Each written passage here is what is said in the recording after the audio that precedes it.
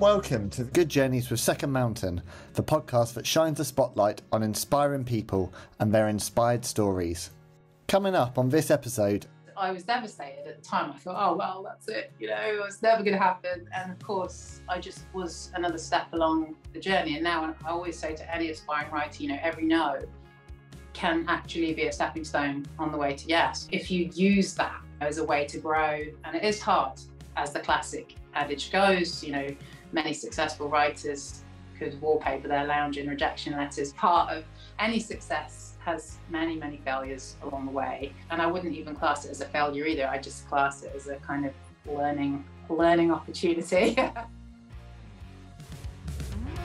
hello and welcome to Good Journeys with Second Mountain, the podcast series that shines a spotlight on inspiring people and their inspired stories. I'm your host, Ben Veal, founder of Second Mountain Comms, helping good people do good. And joining me today is my very special guest, Rachel Bright. Rachel is a highly accomplished and hugely popular children's author, artist and creative entrepreneur. Her beloved books, including the Lion Inside series and the DinoFeelings collection, have now sold over 5 million copies worldwide and been translated into an incredible 46 languages. Her best-selling and self-illustrated Love Monster books are now also a major animated series on CBeebies in the UK, HBO Max in the US, and broadcast globally, while the Lion Inside series, which includes the Koala Who Could and the Squirrels Who Squabbled, is now available on Audible, voiced by the one and only Bill Nighy. As a former winner of the World Book Day Illustrator Award and multiple-time award finalist, Rachel's storytelling career continues to go from strength to strength, with the release of new books, The Gecko and the Echo and The Stompysaurus.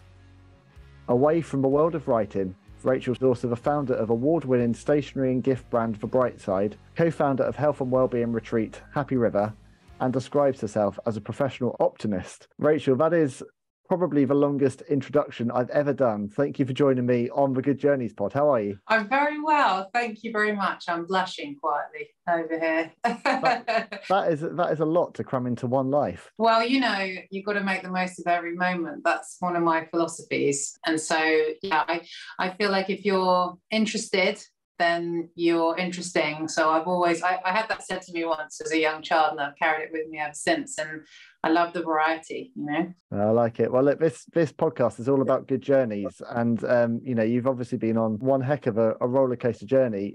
Where did it all begin, becoming this kind of children's author and illustrator? Your path to this journey begin? Well, as with lots of great epic journeys, it wasn't straightforward or indeed in a straight line of any kind. Although I will say that my mum and dad always said that, you know, I was drawing and writing as soon as I could hold a pencil.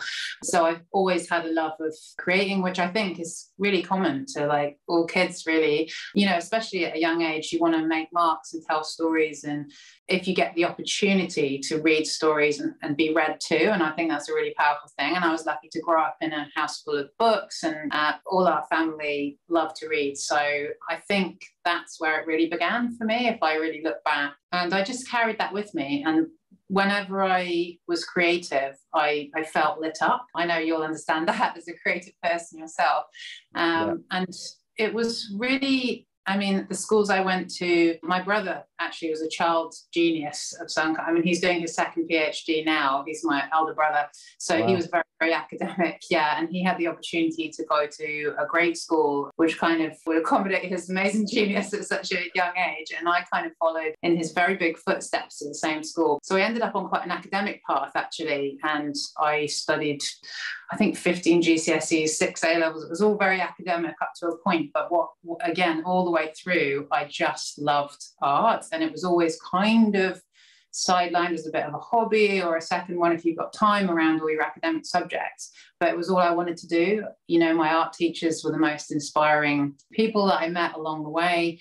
And that carried me far enough that when I had finished my A-levels, I knew what I really wanted to do was go on to do an art foundation. And that's where I started to really sort of come into doing it all the time. You know, I got to just be free and play. And, you know, we did illustration, photography. You know, I was always writing alongside, but there was a lot of creative mark making, and I just loved every second of it. And I did my undergrad in graphics. So I actually trained as a graphic designer at Kingston University, which is an amazing, amazing course, which I can only describe as it's incredibly quirky. There was a very small group of us. I never touched a computer until like the final term of my third year. I think I was virtually unemployed actually when I left. But it was more of it was really an exercise in learning to think, or kind of unthink the way we thought before, and see the world from many different angles. And again, I think that was a very big part of my kind of evolution as a creative thinker. It made me question, famously our tutors would ask us, but can you do any more with it? Can you do any more? We'd always be like, oh, got me any more question, But actually it pushed us to see the world in many different ways. And I hope I brought that into my writing now. But yeah, I basically went out into the world with all these thinking skills and not many practical ones. And I did manage to get a job as a junior designer, and I worked for a company called Smyson Bond Street, which is a very sort of well-to-do stationery house actually in central London. And I was lucky to sort of learn the sort of technical side of the trade, but I just had this really long commute and from Kingston to central London every day. And as anyone who commutes into London will know, there's a lot of people and not much space. And the way that I escaped that was to go inside my mind, and I started writing on those journeys. Even if I was standing up, I'd have my little notebook, and what came out were children's stories. And I think around about that time, when I was about 21, 22, I was like, oh, this is what I want to do. And it took a few more years to actually get to be doing it. That's when it all began. And I found some of those stories, actually, the early ones that I used to kind of scribble down. And the other day when I was clearing out my old studio and moving into my new one, and it was kind of nice. It was like meeting with a younger version of myself or my mind, and I was like, oh, it was there, when you can look back and you can see the breadcrumbs, it was there. What did you think revisiting those, looking back now with all your books behind you? Do you know, I've realised how far I've come in terms of like honing my craft, I suppose, but I also see the magic in the kind of just the free thinking of it. I didn't know how to get a book published. I just was creating because I wanted to create. I had to write it. I was writing stuff that was almost asking to be written. I felt like a conduit for that. And it's very raw and kind of quite bonkers, actually, some of the stuff that I found. There was one story called Mr. Sponge and the Invisible Cupcake, which was quite, which still sits in a drawer and hasn't seen the light of day yet, but maybe one day, So yeah, and I think looking back, every time I did that, I was taking one little step towards, as we all are, where I am today.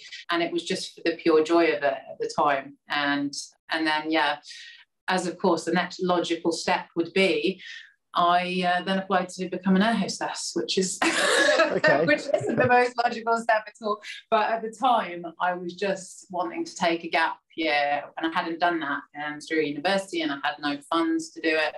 And I saw this advert, in between writing on the train, and I applied for it, and I got the job. And that 6 weeks later, I was in New York, kind of sitting in my hotel room in New York with lots of time on my hands down route, and when I was back home to do more writing. So I got this amazing opportunity then to travel the world as part of my job and continue to kind of write and draw.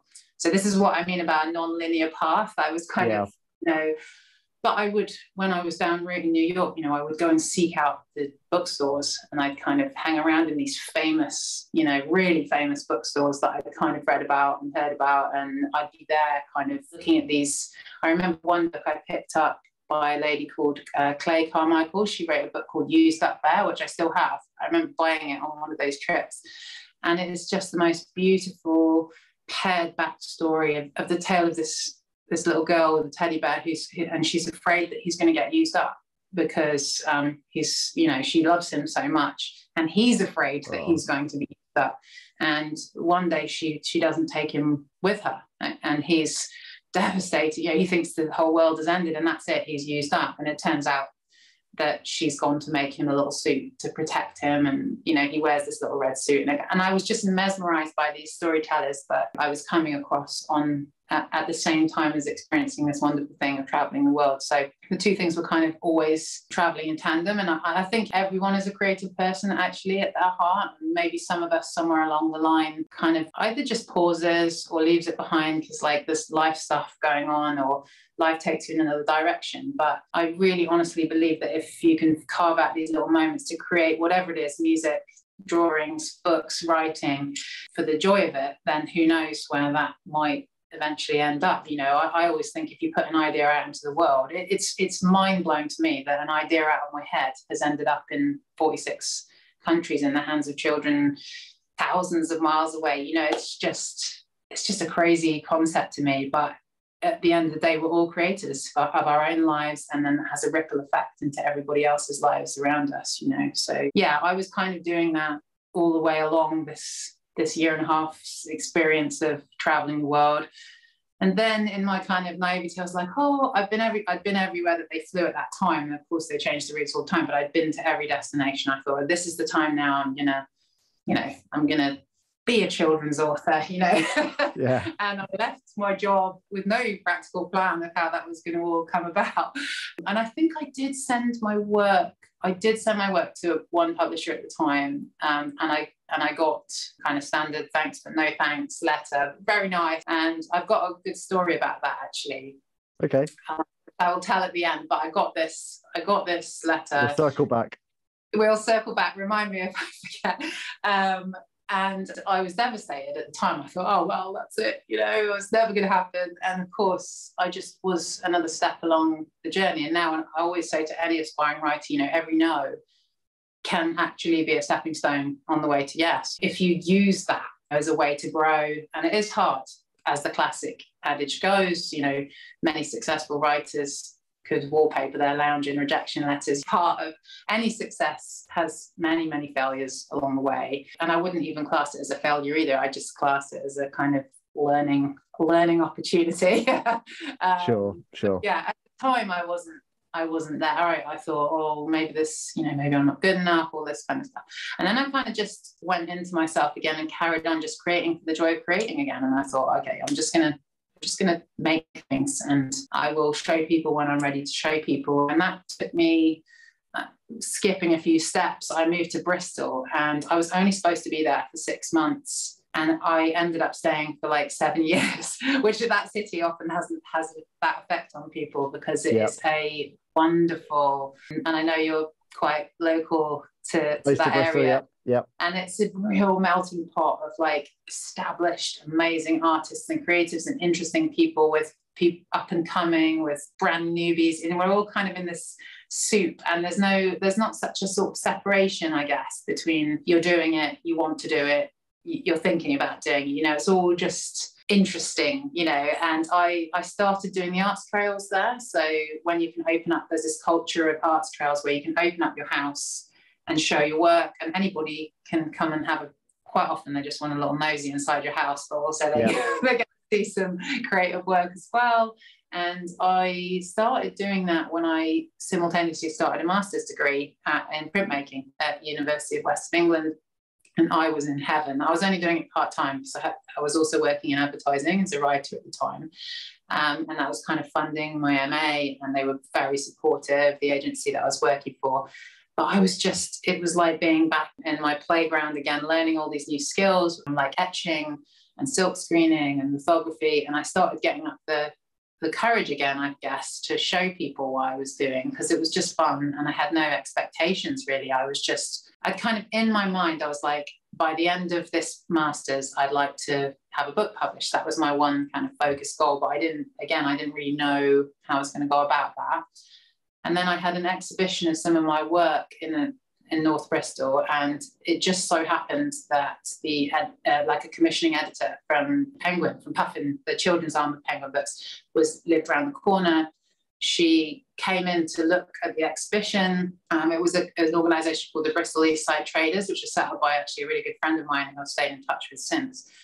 And I wasn't even there. I'd gone to pick up a secondhand car somewhere. And my very good friend, who's a painter, was sharing my store with me. And when I got back, he said, you know, look what I've got for you. And he had a business card. And it was so she had come in and bought a piece of my work. She left her card and said, "Can you give me a call? I'd really like to see some more of your stuff." And that's amazing. Mean, yeah, it was talk about a small world. Yeah, right, exactly. But again, looking back, I feel like when you take a step towards your dream, Providence steps towards you. You know, it is kind of lucky, but it's also, I think you have to just put it all out there, show people, you know, do all the things that light you up, and somehow that light that you're shining for yourself creates a path for that person or that situation or that circumstance to move a little bit closer towards you. And I think that's what happened. So I got the opportunity to meet her. And again, it wasn't that straightforward. Like, I showed her like 10 years worth of book. I don't think she knew what she was in for at the time. I sort of turned up with this huge pile of everything you've ever done. Yeah, including Mr. Sponge and the Invisible Cupcake, probably. And she said, "Have you got anything else?" You know, when I'd showed all this stuff. And I said, "Well, it's funny. And I did actually, and I had a dream about a story a couple of weeks previous." And I said, "Well, I had this idea." And I described this idea to her, and she said, "Okay, that's the story." And she bought this little print of a little girl that I'd drawn, a little etched little girl. And she said, "That's the character, that's the story. Go away, do your best, and come back to me when you're ready." You know. And so it was an 8-month process then of me working on that story, and that became. So I made a little mock-up, and each time she would say it needs to be a bit better, and we'd meet up again, and you know, I would get so nervous every time I was going to meet her. And anyway, as it turned out, I got it together well enough. She said, "Right, you're ready. I'm going to take you up to the Strand and we're going to pitch this." And I was like, this is the big, I thought I had been pitching it, but then there was like a really big pitch to do to the commissioner and everything. And I went up there, and I'll never forget that day. I mean, a friend of mine made me a special portfolio, like handmade a portfolio for me. Oh. I mean, I could not have been more prepared. You know, I put everything into that day, and we went up there, and that day I was offered a 3-book deal in the room where I showed the work, and that was really the beginning of everything in terms of children's books for me, and I've been doing it ever since. That's incredible. And how many published books have you got to your name now? So I'm working on my 32nd one, so it will be 32 this year. If someone had told me that I would have been saying that, you know, now, I wouldn't have believed it at the time. You know, I was just one story at a time, one book at a time. And I guess when you're enjoying something, you just keep writing and keep drawing. And I didn't circle back to that story, but again, this is quite a good one for anybody who just has a hope or a dream of any kind, whether it's writing a book or whatever it might be. That sort of rejection/failure piece, you know, when I found that letter the other day, and it was signed by the same person who I was currently working with as a head of sort of commissioning, and I was doing a brand new book with. So, and I'm sure she has no memory of that, and she made absolutely the right decision at the time because I wasn't ready. But what I loved about it was that I was now working with that person who, in my many years before, quite rightly spotted that I wasn't ready, but now she had risen up to this job where she was creating books and commissioning new books, and I was working on a new book with her. The very same person, you know, it's like, again, it's like that sort of beautiful synchronicity. There's just something really nice in that says, look, just don't give up on the things that you believe in, because there will be a divine timing, a perfect timing in it all. And you just, as long as you're doing it for joy, that's your main purpose, then I think everything else will fall into place. Maybe not on the timeline that you're kind of hoping for. I don't regret a single thing that happened along the way. You know, I came to it a few years later than I had the original idea, but along the way I met amazing people. I did some fantastic jobs. I did some not so fantastic jobs. I did all of it, you know, and and every single thing is a piece in the puzzle to now, you know. So I remember to circle back to that. No, thank you. I'm a big believer in, you know, talk a lot about mountains here, but the small and the big mountains that you climb along the way, the valleys you dip into, the heights you climb up to, I think it's all part of a rich journey of life, and every little one has a learning along the way.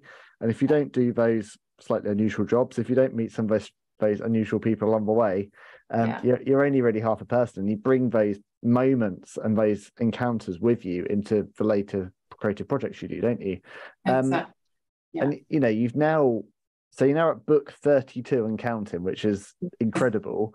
And what I love about all of your books, and I said off air, we've many of your books have been kind of firm family favorites for quite a few years, and I love there's so many kind of different and wonderful characters that you've got across your books, but there's one theme that really unites them all, which is this idea of being kind and understanding towards one another and being caring. So when you kind of had that first impetus for an idea to become a children's author all those years ago, did you really want to set out to write books that had like strong morals and values behind them, or is that just kind of naturally crept in along the way? I don't think I ever consciously thought about it, and I certainly still don't, which sounds odd because I hear you, and everybody says this to me. Somebody asked me just today, I was doing some events at some schools across North London, and that was really exciting. That's kind of like a really cool part of the job as well, meeting the very people that you're kind of writing stories for, although I try to write for 2 to 102. I mean, picture books, I feel, in particular picture books, occupy this really special space in storytelling, which no other type of book does in the same way, in the sense that they're shared often between an adult and a child. So, and often they're read aloud as well, which is another sort of unique thing to that genre. And I think, I mean, not completely unique because, of course, poetry, and there's lots of other ways that you enjoy words and stories. But I think with picture books, you revisit them over and over again. And there's all these little unique sort of facets to a picture book experience. And so in terms of putting a big message in a small package, and this idea of connection, kindness, I mean, all of those things are big themes in my work, but I think it's because what I love to explore in all my work is these universal truths that connect us all as human beings having an experience in this amazing world. And that's as important if you're the person reading the book to your little one, or the little one reading your book to you. It's something that speaks to us all. And that's what makes the hairs on the back of my neck stand on end when I read books. The ones that I choose often have these enduring kind of messages, for want of a better word, but just it's a feeling. It's like I feel that. It's not just words, it's a feeling. And also, if you're going to read it many, many times, which as a parent, I know you'll understand, and I'm a parent too, is if you can still read it and feel like, oh, something touched my soul. That has always been my big goal, is that something in the work will touch someone and they will go away from it very, very slightly changed, or not changed as such, but just they'll take something away from it that means something. And I've always said, if that happened to one person because of one book that I wrote, then that's been worthwhile, and anything else is a bonus. So the fact that so many have connected is That's happened with us, because I mean this book, I don't know if you can see, Squirrels Who Squabbled, rather. I mean that is so worn out now in our house that you have to get a second copy. I mean, I've read that to my older son, I've read it to my younger son. I think it's interesting because, as you say, this idea of a picture book. I mean, so much of reading. I mean, I'm a prolific reader, and I like to think I've lived many, many lives through pages over the years. But it's a very solitary thing, isn't it? It's a wonderful thing that you do for yourself as a reader in terms of the adventures you go on, but it is a solo endeavor. And then you have these wonderful things like picture books, which is, as you say, a shared experience. And there's so much emotion wrapped in that, because I can remember so many times, reading your books, reading certain other kind of books that have been popular with my boys, and I can remember exactly where I was, what we were doing on that day, and it's, they occupy a very special place, probably much like films and certain toys in your kind of household fabric, don't they, in your childhood's life, really. Definitely. And I never ever take that for granted. Like, I find it a total privilege and the biggest compliment to be included in those precious moments of story time, especially in the world we live in today, where we're all really busy, and carving out time together can be a challenge. So being part of that in some small way, and hearing that that copy of your book is dogged and well loved and has been, you know, a tiny part of that really beautiful fabric of day-to-day love upon love upon love building up in that kind of way. And anyone that spends time around kids in whatever capacity knows that it's the little tiny moments that weave together to form this amazing thing that is the bond that we create within our families. And the thought of being a thread in that great sort of tapestry is really, I mean, that's the greatest thing ever. And I, you know, I have the same thing with my girls. You know, story time for me, of course, is like, you know, they weren't going to get away with not having like a million books in that house. But, now they read to me and I read to them too, and it's just, it is really special time. So that means a lot to me to hear that. It really does. Well, my son was very confused because I said to him that I was going to be speaking with the lady who did for Squirrels Who Squabbled. He couldn't quite get his head around it. He thought I was interviewing a squirrel. And he was quite disappointed, but I wasn't interviewing one of the squirrels. That's your next guest. Absolutely. Like that episode. So, you know what, but of course, you know, a really big part of your books is, you know, these beautiful illustrations. I know you've had a couple of creative collaborations.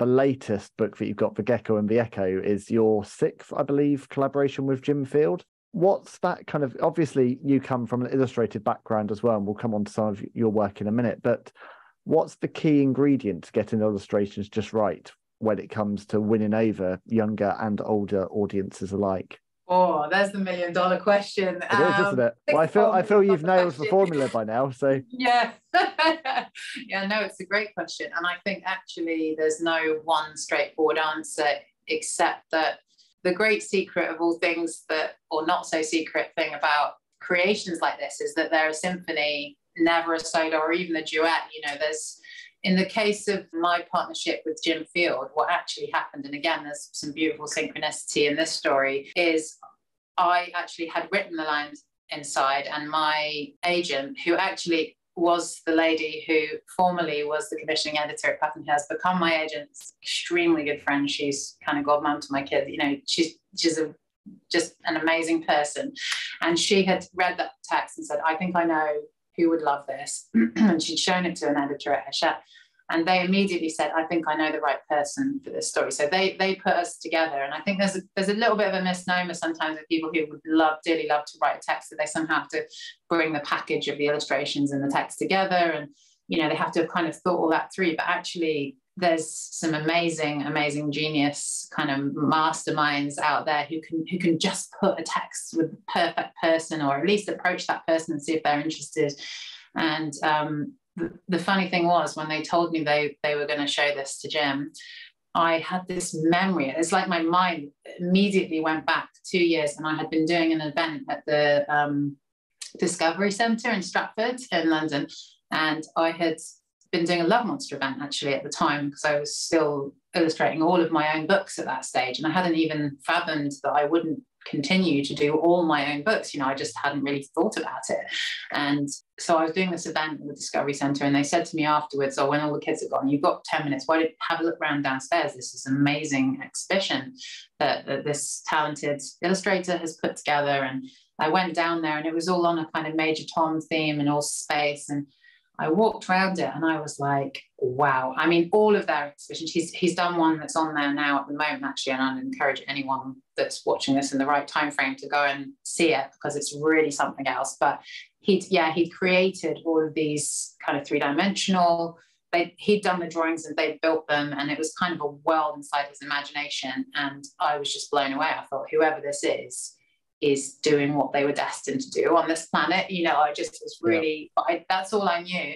But when they said his name, I was like, oh, that's the guy. I saw his exhibition. And so I was keeping everything crossed that he liked the story and that he was going to say yes to illustrating it, really. And that was only the second book. And at that stage, I had never collaborated with another illustrator and seen their illustrations. So that book, The Line Inside, was being illustrated by Jim at the same time as another book called Side by Side was being illustrated by another great heroine of mine, Debbie Glory, who's done so many amazing books. And I was just like, this is going to be really weird when the illustrations come back, because I was so used to doing them myself. You know, I thought I was going to be a real control freak. I'd be there going, no, that's not what I was thinking at all. You know, I was there with ready with my red pen, and these illustrations on both counts landed on my desk, and I was like, oh wow, there's some magic going on here. And I immediately thought, this is the beauty of collaborating on anything. Like, this thing has become bigger than either of us could have created. This is a bigger thing than we could have created on our own. You know, this is like, I was like, again, goosebumps, you know, and I put my red pen away. I was like, oh, I don't seem to have many comments other than wow, you know, because you do get an opportunity to kind of see the roughs and then make suggestions, and, you know, then the colors. And I just knew something special was happening. And as it turns out, we've had, again, all these lovely little synchronicities along the way. And I've gotten to know Jim really well now, and he's been really incredible. But we've had these little stories where, like, the stories have landed in his world at a time when he's experiencing something which made the story speak to him. Like, almost every time we've created a new one together, and that relationship's evolved, and we now kind of throw ideas around and talk about settings. And it's been a journey. And I really love the fact that I can wear the hat of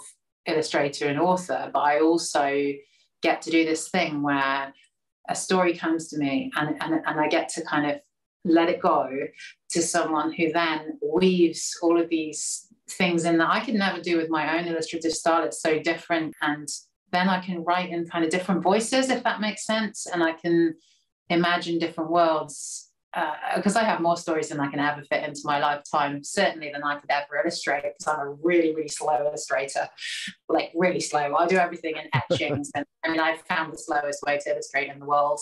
I'm kind of really happy that I get to do both things. And that was really on the behest of my great friend and an agent, who said, I think you've got too many stories. How would you feel about collaborating? And it was her idea, really. And I'd just become a mum, and I was like, I had less time to just tinker and play with my own illustrations. And I thought, you know what, I'm gonna embrace this. It's been knocking on my door for a while, and I should say yes. And boy, am I glad I did.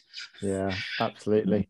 Do you find you're getting to the point now whereby when you come up with an idea and you know Jim's going to collaborate with you, are you already seeing his illustrations in your mind when you're developing those characters? Do you talk through ideas with him at the outset, 6 books in?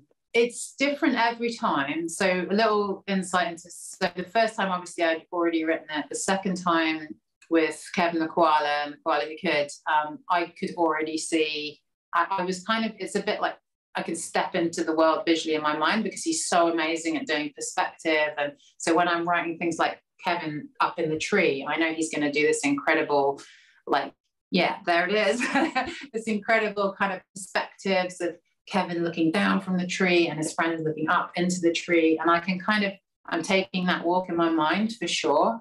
And then with Squirrels, I actually saw Cyril on Jim's, I kind of sometimes looked at his characters, and just because you get inspiration from different places, sometimes I see a character and I want to write a story for that character. And that was the case with the Squirrels. He had this lovely illustration of a squirrel swinging on a swing, as he is in that first spread. There's a big pair of glasses on. The glasses went, but I texted him or emailed and said, is that squirrel on your website? Has that already got a story, or can I take him for a ride, And he was like, yeah, no, I'd love to have a story about that squirrel. And it was just a sketch for him. And then that became 2 squirrels, and that became Squirrels with Squabbled. So it changes. But now I find myself thinking, so we've kind of traveled the world in our minds and gone to places we would love to go to or have been to. And with the latest one, The Gecko and the Echo, I actually was lucky enough to go to Hawaii, which is like a dream trip for me, about 5 years ago. And I've been to that canyon where that he's drawn so beautifully in the book. And I was able to actually send pictures of the actual canyon and the actual, like, these little geckos that we saw that over there. And I'm kind of simultaneously thinking of the story and the character at the same time as thinking, what rich, amazing, beautiful environment can I give as a gift to illustrate to Jim, in the sense that I know that he is so amazing at, like, just, he totally delves into it. He researches everything. he goes to that place in every sense of the word. And I know that if it's exciting to go to a new place in a new environment, then he's going to enjoy that process. And if he's enjoying that process, it's going to come out great. And he said that to me. I mean, after Squirrels, he said, look, anywhere, Rachel, but no more trees. Okay. Because that's a lot of work in those trees. But every time he does a new book, he just knocks it out of the ballpark. Like, I think it can't get any better. And then I see the next one and I'm like, oh, it just got better. Yeah. That's amazing. It must be such a joy to see your work come to life. And kind of talking of work coming to life, obviously we're talking a lot about Jim and his illustration, but before these collaborations, there was Love Monster. And, you know, your series Love Monster has now become this, you know, hugely successful TV and licensing channel in its own right. As I said earlier in the intro, you're here in the UK, you're in the US, it's global now. I can't get the theme tune out of my head. And for that, I don't want to thank you for that part. What's the journey been like for you, Rachel, to see that beloved story of yours burst to life on screen? It's hard to put it into words, and I'm a word person, as you know, but it's like winning the creative lottery like 3 times over, which never happens. I always wondered what it would be like to see one of my characters kind of walk and talk and do things beyond the page. And it was definitely in my kind of, you know, dream list of things to happen. With Love Monster, what's lovely about that is I feel like he came knocking on my brain demanding to be written. He was one that came through. You know, I woke up at 5 o'clock in the morning with the idea in my head, and I could have gone back to sleep. Thank goodness I didn't. I got up and I literally ran downstairs. I've done a little Vimeo film about it that my friend helped me make, because it was such a funny, it hasn't happened before or since really with a story or a character, but I ran down the stairs, grabbed a pencil, sketched out the whole first book as little thumbnails, and the sun, just before the sun was coming up, you know, and there he was. And I was like, wow, that all came, you know, and it stayed almost the same. Obviously it got better, and we did the illustration. I did all the illustrations in etching, and that was really fun. I learned a whole new process of solar etching through it. But in terms of the story pacing and the very graphic style of, there's a pile of kittens and bunnies on one page, and we just had a big sort of pile of these kittens and bunnies, and he's just peeking in from the bottom page. And it's just, I did it in a very graphic way, which is how my illustrations kind of have evolved to become, you know, that's what I love to do, is play with composition and stuff.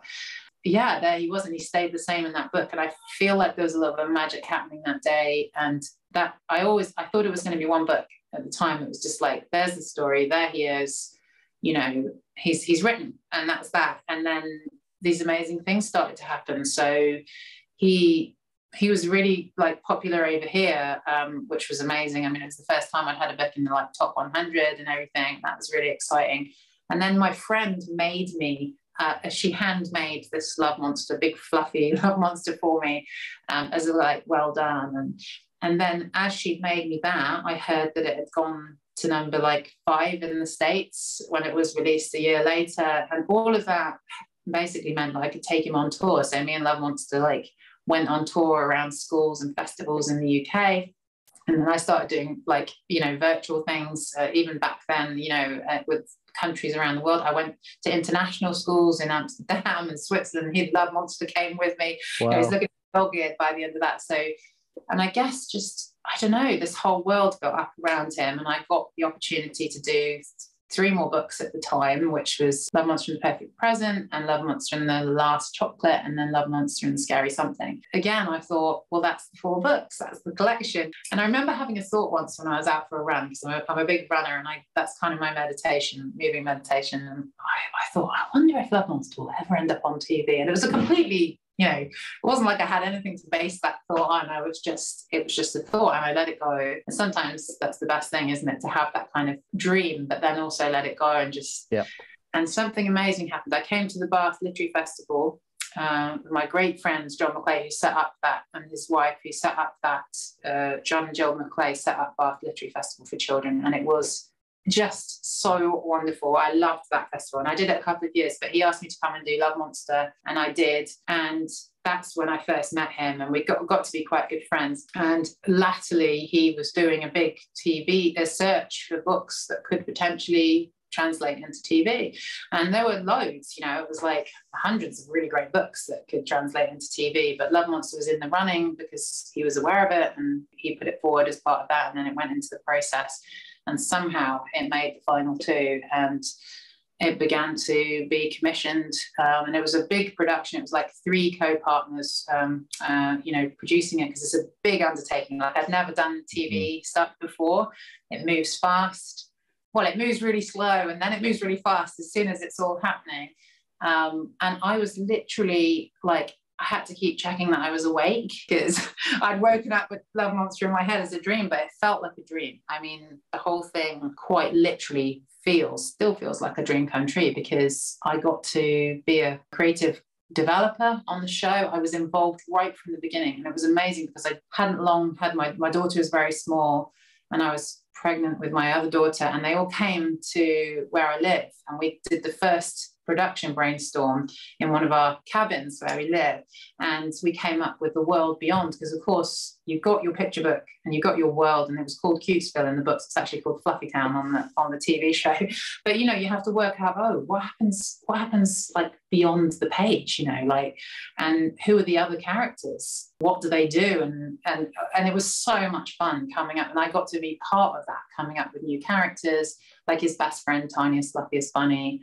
And then there's Bad Idea Puppy. He's one of my favorite characters on the show, because he's that friend that will like see the line you shouldn't cross and run over it screaming, follow me. You know, he's that one. And we all need one of those in our lives to kind of break out of our comfort zones. Absolutely. And yeah, it was just, I look at it now and it's over 100 episodes, and I got to write some episodes for the show. I was very much out of my comfort zone. I waited until we were sort of 50 episodes in, and I'd been kind of reading them and commenting on them and kind of helping to springboard ideas. And then I was like, could I have a go at writing one of these scripts? And they were amazing. They let me kind of have a stab at it. And sure enough, like 5 episodes I've written for the show overall. And that was, I mean, the whole thing was just an utter like thrill. I can't begin to tell you how much I love seeing it. And more than that, I love seeing like kids enjoying it. And sorry about that theme tune being an earworm. The genius that wrote that, he is a real genius. Like, as soon as I heard it, and I got to help with the lyric a little bit, and yeah, it is a bit of an earworm, but that's the whole point. All the best shows have earworm theme tunes. I can think of a few. Yeah, absolutely. So Love Monster, of course, isn't your only book to receive the star treatment, and you've recently had Bill Nighy recording versions of the vocals for The Lion Inside. What was it like having such a kind of renowned thespian reading out your words? Are you kind of used to this now with Love Monster? You never ever get used to it, I think is the answer to that. He was on my wish list, and everyone told me, oh, he's probably going to be busy, and but I was like, we're going to ask, because I'm a big fan. Yeah, he said yes. Sometimes the stars align. I was really thrilled. Again, it's another pinch me moment. I just think he's great, and he brings the blend of like the comedy that he has, the way he delivers things, but also he's so familiar.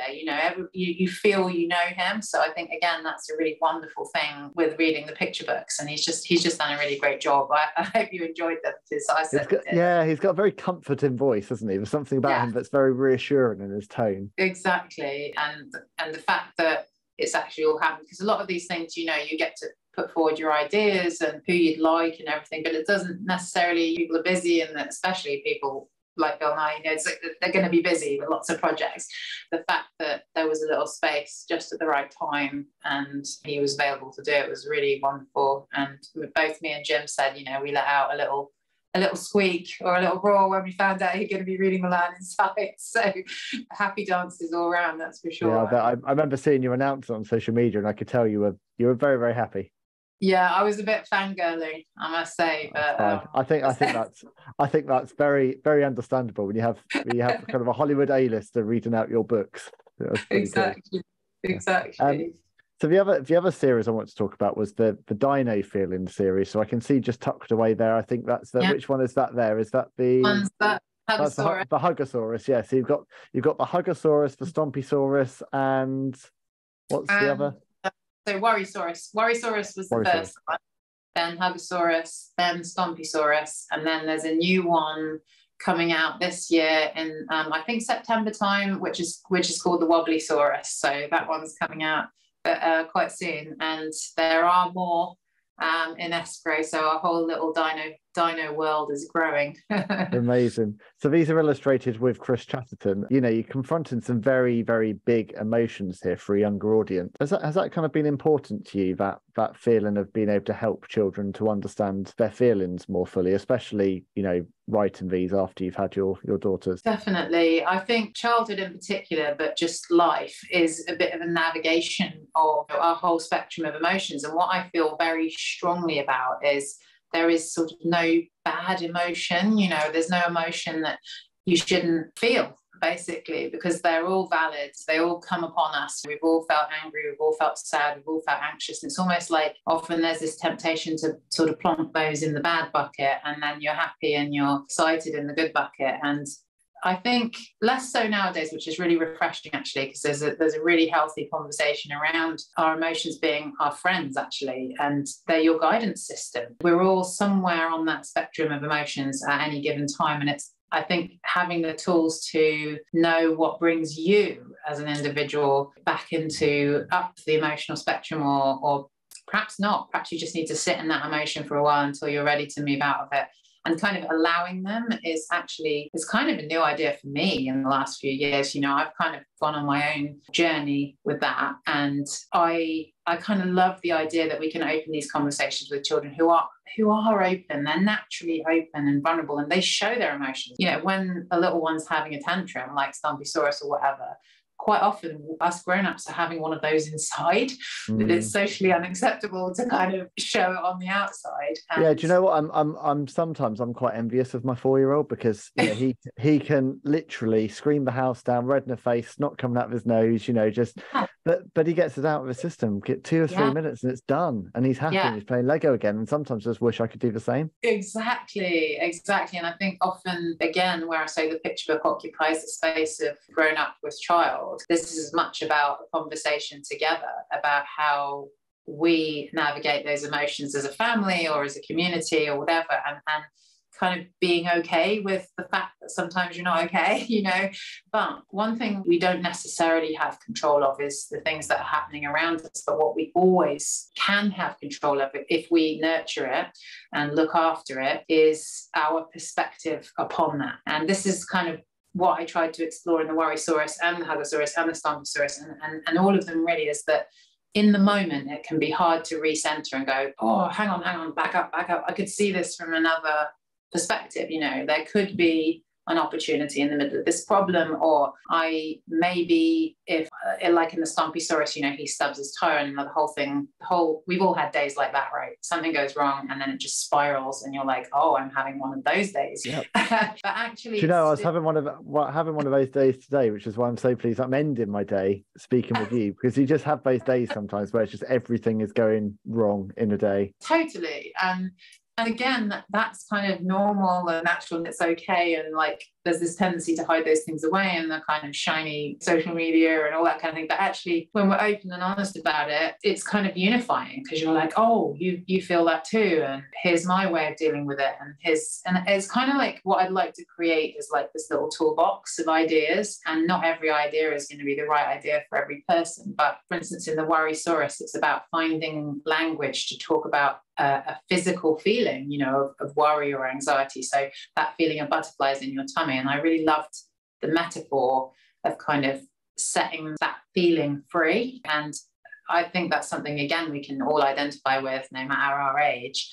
But for children, they might not say, I'm worried. It doesn't come out in that language necessarily. It's a feeling, or it's an action, or it's something that you experience and explore in a different way as a kid. And as you say, it comes and it goes, and they let go of it, and they're very good at processing in that way. Certainly when I was growing up, there was a bit more of a culture of, oh, stop crying, you'll be fine, kind of thing, you know. And that's okay, and resilience is a good thing too. But I just think perspective.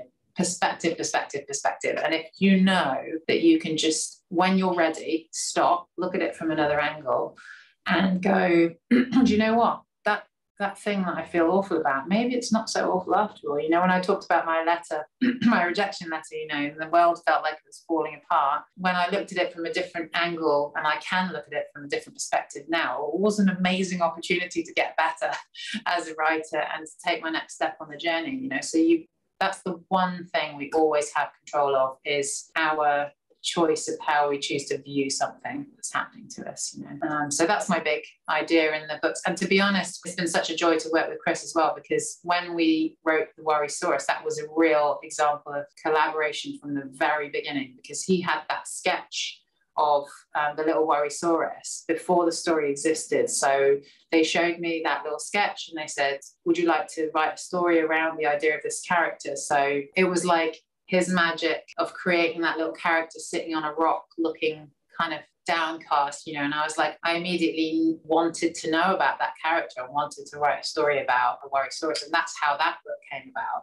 And again, we didn't know it was going to be more than one, but then we had this idea, do you know what, there's something in this, exploring all the different whole spectrum of feelings, and it's really fun. Like, I'm really enjoying it. And every time Chris illustrates, like all great illustrators, they put stories within the stories. So I get his pictures for the Worrysaurus, and there's like 10 dinosaurs and a little platypus and something else, and I'm like, oh god, I want to write a story about that little mammoth family and that dinosaur over there. And you know, you kind of want to walk around in the worlds that he's created. And so yeah, it's endless, you know. I feel like there'll be hopefully lots of more little dinosaurs and lots more feelings to explore within it. I hope so. And I know that feelings are a big thing to you, because you describe yourself. I mean, you've got this whole other strand to your entrepreneurial world, which is the Bright Side collection of optimistic gifts and stationery. I know that you describe yourself as a professional optimist, or is that the right term, an eternal optimist? I mean, I am an optimist, although my new one, I'm an eternal optimist, a possibilitarian, and an enthusiastic human. I feel that's my main three jobs in life. And, well, I love it. So go on then. This is the biggest question of all. What is the secret to having an optimistic outlook on life? I think, again, what I touched on, it's perspective. It's being able to go, here's my problem. What feels like a problem, I know that somewhere in the middle of all of this is there's a kernel of opportunity. I've been quite blessed with a sunny disposition, even from growing up, and my dad's very much like that too. He's a natural optimist. I'm always searching for that beam of sunshine. It sounds trite, but it's like, it is that kind of silver lining on the cloud. You know, I'm much more likely to focus on that. And so I've just brought it into my work. And with the cards and the gifts, that all happened so organically, because I was just printing things in the studio. I think I might have even been, I can't remember what I was doing, but I was printing something about someone that I felt a lot of love for. And I wrote, and I printed out with this hand, you know, the old letterpress blocks, and I printed out My Heart Go Boom. And I was hand printing each letter by letter. Again, found the slowest way to do anything and did it that way. And I was just printing it out just because I was feeling it, you know. I was like, oh, I was just printing it. I had no purpose for it at the time other than I just wanted to do it. And someone wandered past and said, oh, that'd make a good Valentine's card. And I thought, oh yeah, that would make a good Valentine's card. And I showed it on the arts trails in Bristol. People kept buying that print and saying things to me like, oh, you just put into words, like you put something really cool into words, like you've articulated something that I feel about someone. All my best ideas came from when I was actually thinking about stuff. So when I was sending, I used to make handmade birthday cards and send them to a friend. And another original line was, you know, can you stop being so brilliant, please? You're showing the rest of us up. And that was a real card that I sent to my friend Billy, who I'm great friends with still now, you know, because it was really annoying how great he was being at everything he was doing. And we were all like, oh, Billy, you're just so good at everything, you know. And I kind of wanted to put that sentiment into a card. It was like, we love you. You're showing us all up, but we love you for it, you know. So yeah, all of my lines came from kind of real feelings. I had like 5 ideas. I mean, I literally printed out 5 cards, and again, I wandered into a card shop and I picked up some cards that I really loved. I thought, oh, I'll look on the back to see who publishes these. And I literally sent my work off in an envelope to them saying, you know, again, I don't even know if that's how it worked. I was just like, hey guys, I came up with these few ideas, you know. And he also rejected me. He sent me a letter saying, you know, we've already got some big word cards.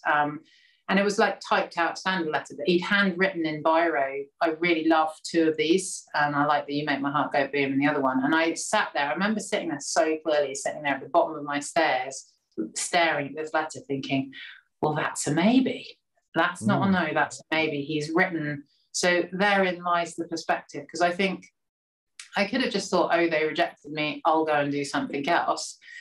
But I was like, I saw the biro rather than the typed letter, if that made sense. And I sort of trained my brain to always look for the biro instead of the typed letter, or the sun instead of the cloud. It's just like a way of being, I suppose. And the more you do it, the more it just feels like a natural way to be. And so, yeah, I basically bombarded them with loads more ideas until they said yes. And then and then he did say yes. And he said, look, I've had enough of you. I think we should just do a range of cards and see how it goes. So you essentially love bombed them, Rachel, until they I did into submission.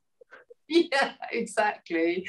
I think I did actually. And he said in the end, he said to me, he did say to me quite recently, sadly, is no longer with us, the guy who I developed all of that with. And we became great friends, 15 years of creating together. He did say to me later on, he said, you know, to be honest, I wasn't that bothered about the cards. I just wanted to work with you, you know. And that was a great compliment to me. But it started with 14 cards.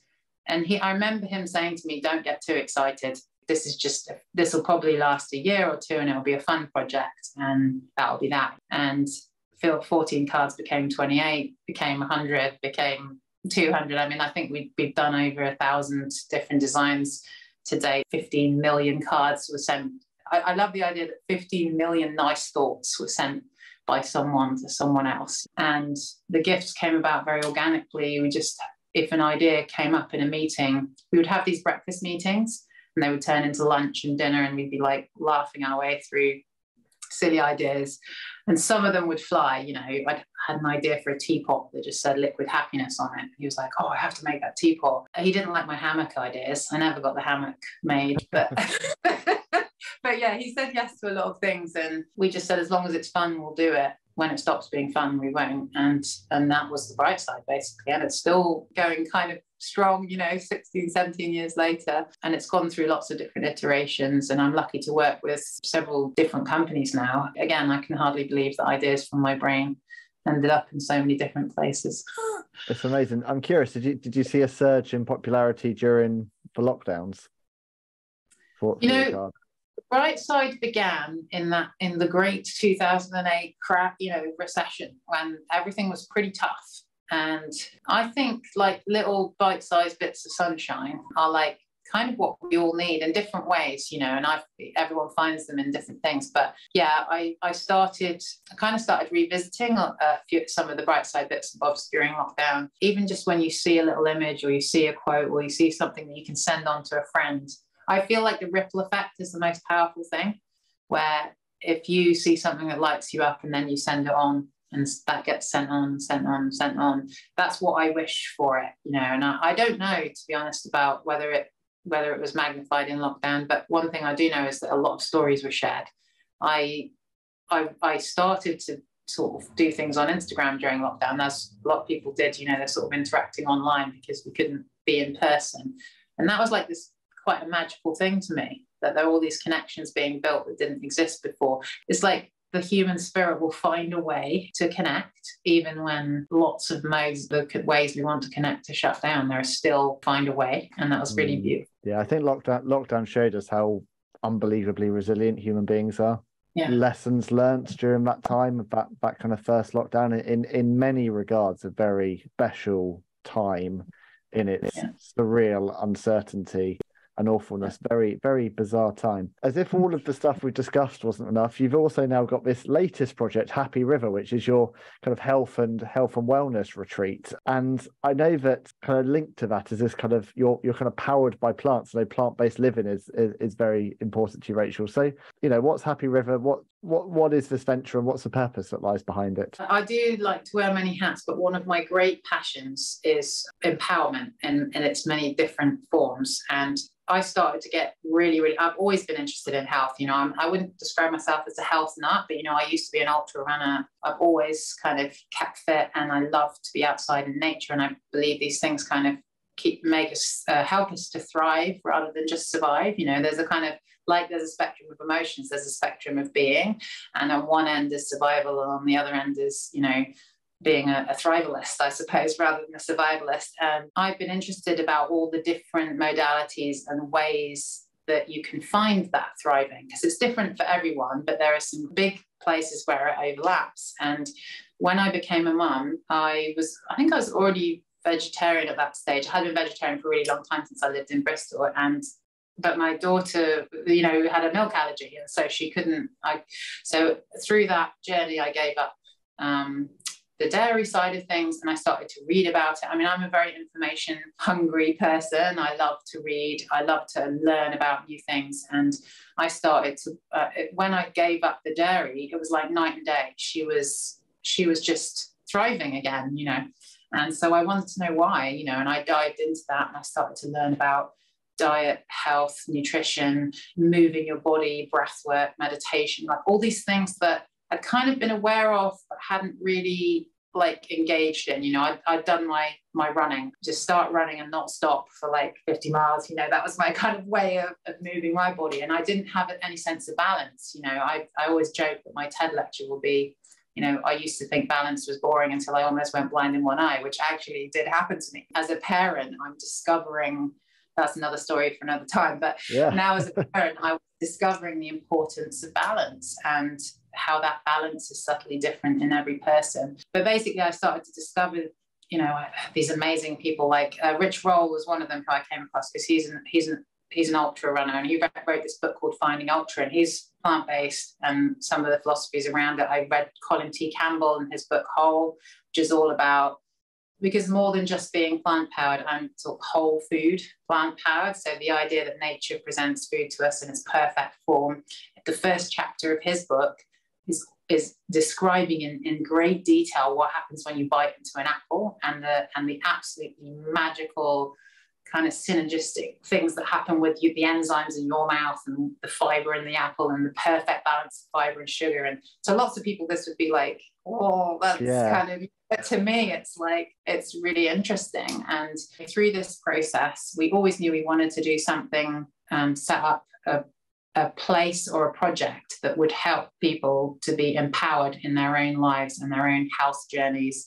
And I started to read about people who had quite literally radically transformed their lives and their health through relatively small lifestyle changes, you know, sometimes big lifestyle changes depending on where you are. And we were like, wow, we have to get this out there and get all these practitioners who are doing all this amazing work together in a space. And, you know, we want to create that space. I mean, we're generalists, like we're interested in everything, because I believe health is a corridor with many, many doors, and there'll be different doors for everyone, but we wanted to create that corridor with as many doors as possible so that you could come to Happy River and you could open a few doors and you'll find your door, you know, the one that will change something for you. Will, you know, it might be nutrition, it might be diet, but if you have the best diet in the world, but you have some trauma that you haven't kind of dealt with, then are you thriving? You know, maybe you could find something will help you deal with some trauma. You know, I did some really amazing breath work with a practitioner who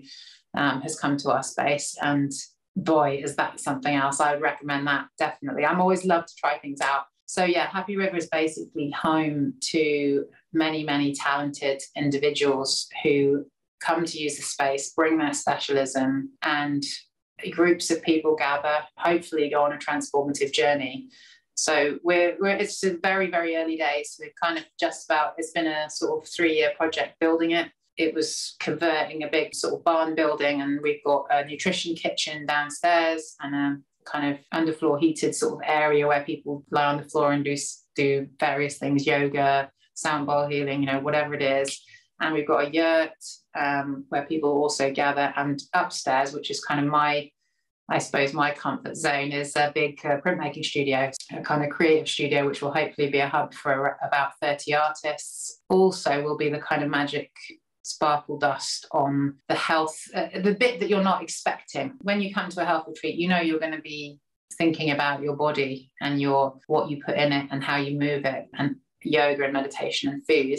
But I believe that what you put in your mind is as important as what you put in your body, and being creative is one of the ways in which we thrive, and that brings me right back to the beginning of where we began, actually, is creating just purely for the joy of creating is something that not all of us have the space in our lives or to do, but I want that to be part of the whole big picture. So we're hoping that's the kind of unique thing about Happy River, that you'll come and you'll get all of these.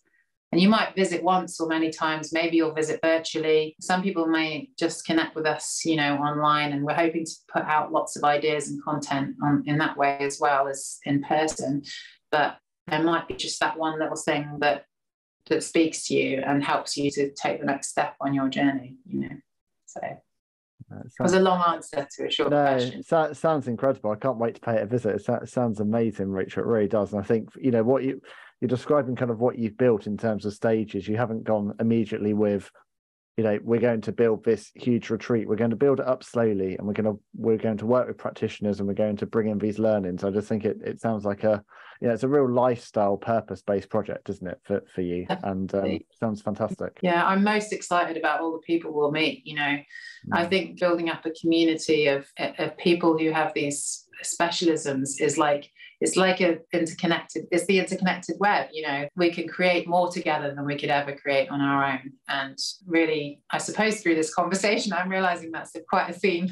And although they seem quite disparate things that we're doing, it's definitely one ribbon that ties them all together, for sure. It's all connection, isn't it? Yeah. Well, look, my very last question is, this is probably the tough one, but for anyone that's listening today or watching with aspirations of becoming a writer or an illustrator, particularly within the hugely competitive world of children's literature, is there any advice that you would give someone in terms of getting started on their journey in the right way? Oh, I have some top three, I suppose, that I would choose, because I have many things that I could say about that. And I've touched on many of them along this conversation. But I would say, write, draw, whatever it is, do it every day, a little bit, even if it's 10 minutes, 5 minutes. Sometimes we're fitting these things around our kind of, day-to-day life because it's a dream that we're harboring around it. But keep doing it every single day. It's a craft to be honed like anything else. And most of all, hold the belief that it can be you. You're already doing it, actually. I mean, what is the difference really between what you're already doing now, creating something in the world, and there's just a few more people seeing it further down the line, and that's where we want to be, is like we want to show our work and have it touch the most people possible. But you're already doing it. That would be the big message, really. And the people who are connecting with your work will naturally grow.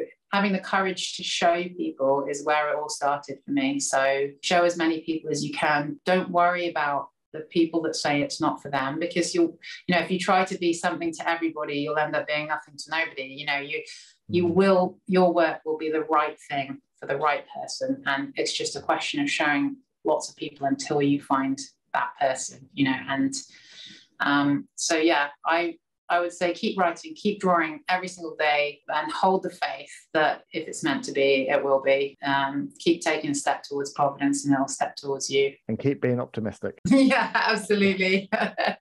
Definitely. Well, look, thank you so much for all of your time today. It's been wonderful talking to you. Congratulations on all of your success and your ongoing success. And I wish you nothing but more and more of it, and I'm sure there's more to come. Where can our audience keep up to date with you on the web and the social world? I've tried to keep it simple. I'm rachelbrightbooks.co.uk. I'm Rachel Bright Books on Instagram. I think I'm R Bright Books on Twitter. And I'm hoping that I'm going to grow into some of the other channels, but it'll always be Rachel Bright Books. So if you want to find me anywhere really, on Amazon or Waterstones or any of those great places, then just Google Rachel Bright Books and hopefully I'll pop up there somewhere. Brilliant. Well, do check out Rachel's brilliant work. And again, thank you so much for today's conversation. I hope everyone that's been listening today, it's left you feeling a little bit more optimistic about the state of the world, because it certainly has me. So thank you, Rachel. Thank you so much, Ben. What a pleasure. If you've enjoyed today's show, then please share it with others and let us know what you think using the hashtag GoodJourneysPod. All past episodes so far of the show are available via Spotify, Apple Podcasts, Amazon Music, YouTube, Google Podcasts, everywhere really.